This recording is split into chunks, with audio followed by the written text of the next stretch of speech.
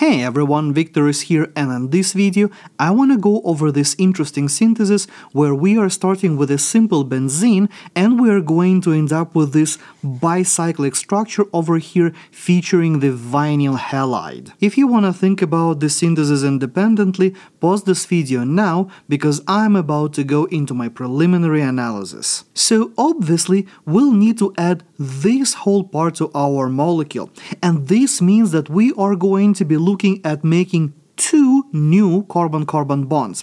And while there are a lot of different ways how we can assemble this bicyclic skeleton, probably the most straightforward one is going to be a classic Tetralon synthesis.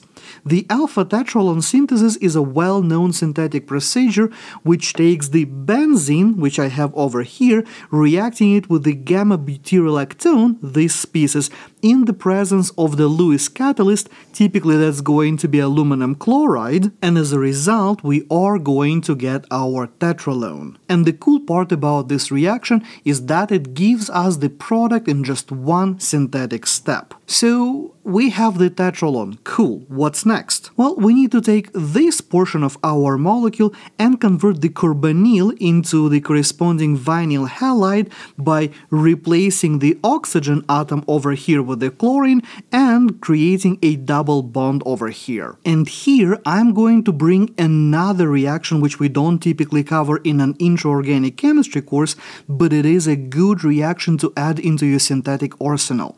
If we treat the ketones with phosphorus pentachloride, we are going to end up with the corresponding geminal dihalide, dichloride in this case.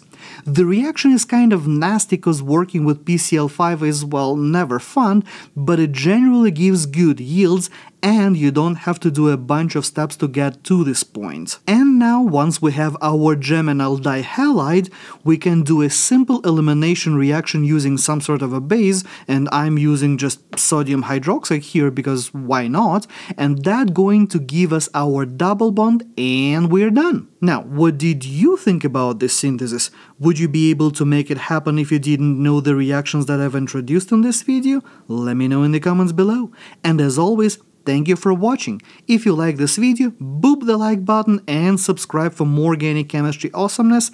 Check out this video next, and I'll see you next time.